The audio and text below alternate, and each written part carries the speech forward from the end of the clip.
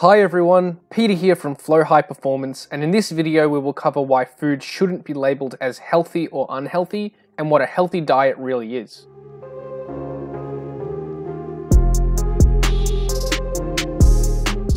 First and foremost, let's establish what exactly health or being healthy means.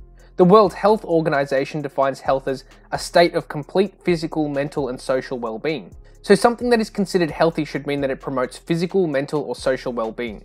Simply put, health refers to the ability to survive. Being healthier will allow you to live longer, while being less healthy will reduce your life expectancy. With this definition in mind, let's explore how labeling foods as healthy may not be the best way to look at nutrition.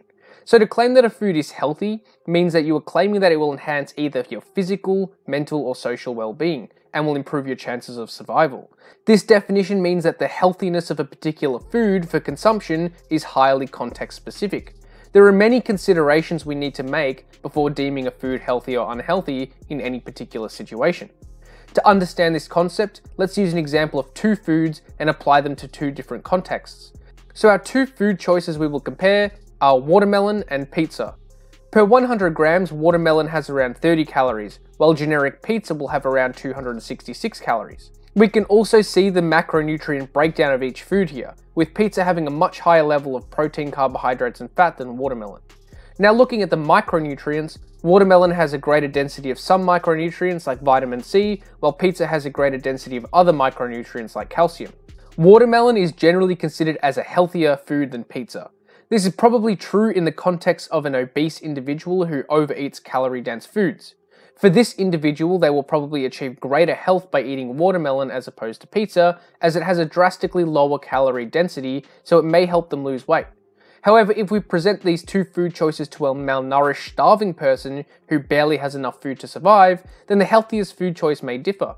They will be better off consuming pizza since it has a higher calorie density and more protein, carbohydrates and fats to fuel their daily energy needs and potentially help them gain some weight. So before labeling a food as healthy or unhealthy, we need to understand what health actually means, the nutritional profile of the particular food, and the context of the individual. Now that we understand what health actually means, how does this apply to nutrition for body composition? Well, we need to understand that body composition is not the same as health. Generally, more muscle and less body fat is better for health outcomes, but not always. For example, being extremely muscular or being extremely lean can be detrimental to health. This case study of a drug-free bodybuilder going through a contest preparation found that at extremely lean levels, testosterone decreased, cortisol increased, sleep quality was lower, and anaerobic performance diminished. So being leaner and more muscular doesn't always result in better health outcomes and athletic performance improvements. However, when someone labels a food as healthy or unhealthy, they often have the implication that it is better for body composition rather than health. This is just another layer of misuse of the term healthy. Not only is this an incorrect use of the term healthy, but it also is using the term to mean something else. So if the term healthy is often misused, what actually is a healthy diet? There is no specific definition of a healthy diet, but here are some general characteristics that a healthy diet should achieve. The first and most important component of a healthy diet is that it should allow you to maintain a healthy body fat level. This is a body fat which allows the trainee to hormonally function well. This means not being at an overly high body fat level and also not being too lean. Trainees often seek to push body weight up or down past healthy ranges in order to gain muscle mass or reach very lean levels. It should be understood that while this may be necessary to achieve aesthetic goals, it may not be the healthiest thing to do. However, these extreme body weights are usually only held for a short period of time before returning to a healthy and sustainable body fat level. The second component of a healthy diet is to meet the minimum nutrient requirements required for essential bodily functions. This includes both macronutrient intake, like protein, carbohydrate, and fat, and also micronutrient intake, like vitamins and minerals. There are minimum levels of different nutrients that are required for the body to function in its healthiest state. I am not a clinical nutritionist, so it'll go beyond my scope of practice to go into the details of each nutrient and what its role is, but basically these nutrients can be intaken through a variety of different foods. Therefore, it is generally advisable to consume a variety of different meats, dairies, fruits, vegetables, grains, and more. This will increase the likelihood that you are getting enough macro and micronutrients to maximize health. The next component of a healthy diet is the individual's relationship with food. This refers to how an individual feels emotionally about eating certain types of food. Feeling guilty, sad, anxious, or having negative associations about eating specific foods is generally an unhealthy dietary practice. It is best to understand that the nutrient makeup of the food determines its effect on health and body composition, and rationally understanding what effect this has. Any dogmatic view on specific foods generally results in a poor relationship with food and an unsustainable long-term diet.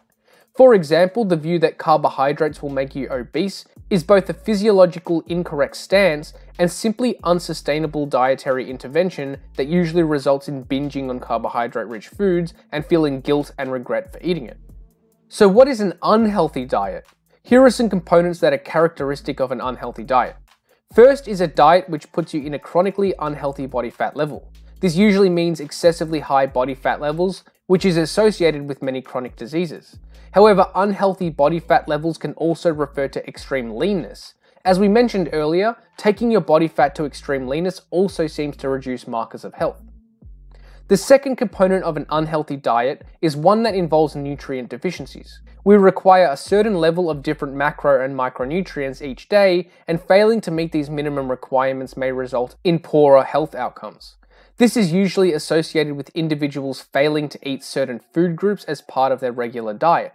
For example, someone who eats minimal fruit and vegetables may not be getting the required amounts of certain vitamins and minerals. The next component that may indicate an unhealthy diet is drastic fluctuations in weight. This refers to rapid weight gain followed by rapid weight loss or vice versa. While drastic changes in weight are sometimes required for physique competitors and athletes required to weight cut to make a weight class, this generally doesn't occur on a consistent basis. Rather, we are referring to individuals who have potentially disordered eating habits and go through rapid weight gain and rapid weight loss phases in an ongoing cycle. Since our body generally aims to maintain homeostasis at all times, rapid changes in weight may be a significant stress to bodily systems and will more likely result in negative health outcomes.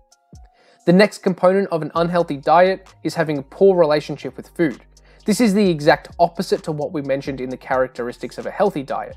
A poor relationship with food refers to having emotional feelings associated with specific food intakes. For example, being scared or anxious about eating food at a restaurant because you don't know what the calorie and macronutrients are. This can promote mental and behavioral issues like social isolation and anxiety. And the last characteristic associated with an unhealthy diet is having dogmatic views about certain foods. This refers to black and white thinking about foods, labeling them as inherently good or bad. This is usually due to a lack of knowledge about nutrition and physiology. Understanding the nutrient makeup of specific foods and the general physiology behind how foods are used as energy allows individuals to look at foods with more rationale. Having these dogmatic views about food goes back to the previous point about your relationship with these foods. Having these dogmatic views of specific foods can result in nutrient deficiencies and promote a poor relationship with food. Thanks for watching, and hopefully you got something out of this video. Remember to subscribe if you haven't already.